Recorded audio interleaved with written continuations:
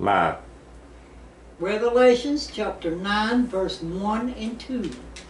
And the fifth angel sounded, and I saw a great star fall from heaven unto the earth. And to him was given the key of the bottomless pit. And he opened the bottomless pit, and there rose a smoke out of the pit, as the smoke of a great furnace. And the sun and air was darkened by reason of the smoke of the pit. Christ is the answer. Christ is the head of this house, an unseen guest at every meal, a silent listener to every conversation. Welcome to He Carries Me Over Ministries Incorporated. We were founded on John 3:16, John 3:17, and John 3:18. This is God's salvation plan for everyone who believes. People, it's for everyone. For all that thirst, come unto me, he says. Come unto me. Everyone.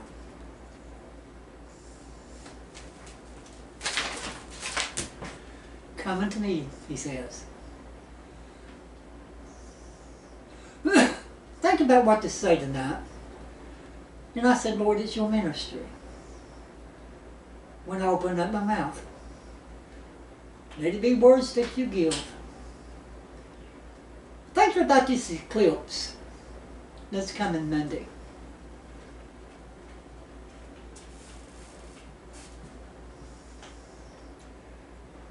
People is a natural thing that has been going on since the dawning of time.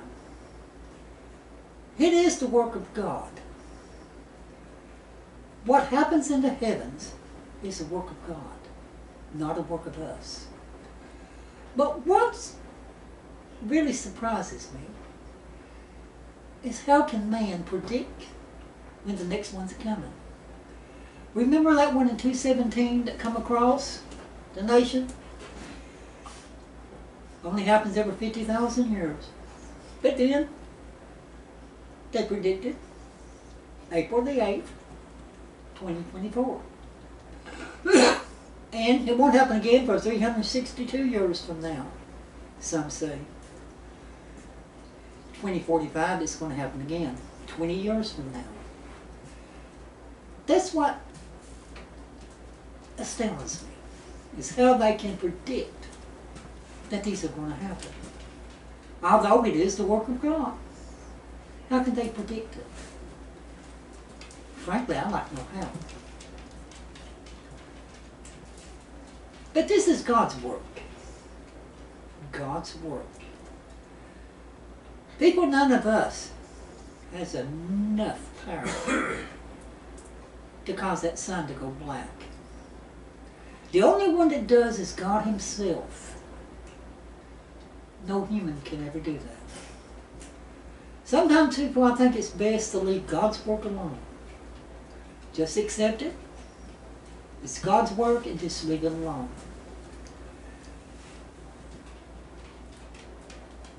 But there comes in religious frantic people who screams the end of time is coming. They said it every time an eclipse happens. The end of time is coming. What I read a while ago is one verse. Yeah, well, makes them think it is. But how can they predict the end of time when none of us know when the end of time will come? We all know him very well. Pat Robertson was good for that. Predict the end of time. Then when that date come, the end of time come, he would say, well, I guess enough religious people prayed it away. First of all, we cannot predict the end of time because we don't know. There's not a person on this earth who knows. But you know, these people don't worry me. What worries me is their followers. Some are screaming that this zombies are going to come out.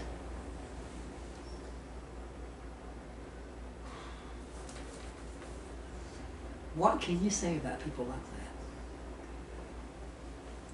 People, they scare me. Because these people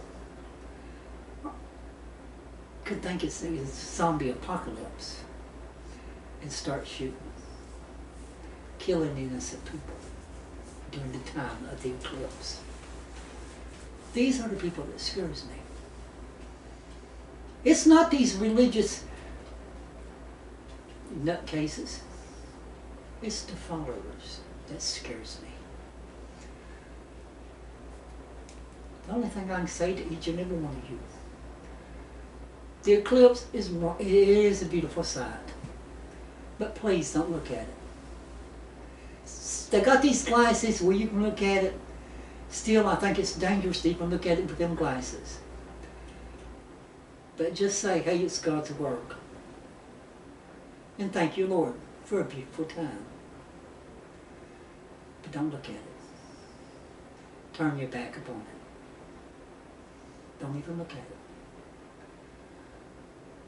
Because too many people has went blind from it. I had a sister-in-law, and I remember the eclipse very well.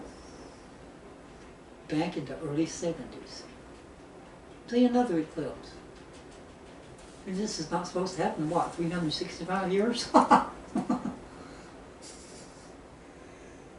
She told how she stared at the sun when it went into the eclipse, and she kept staring at it when it came out of the eclipse. But when she looked down, she saw total darkness. Back in 2017 during that eclipse, there were 250,000 people. Who knows has some mild trouble. And over half of them now is went blind. Don't look at it. Don't even think about looking at it. But enjoy. You can stay here like this inside, just look around. Look through your window. Yeah, it looks beautiful. Because God's work is beautiful. It's going to be a beautiful time. The eclipse don't scare me. Because it's God's work. It's those people. It is those people I mentioned before that scares me. Have a blessed evening. And I'll see you next Friday.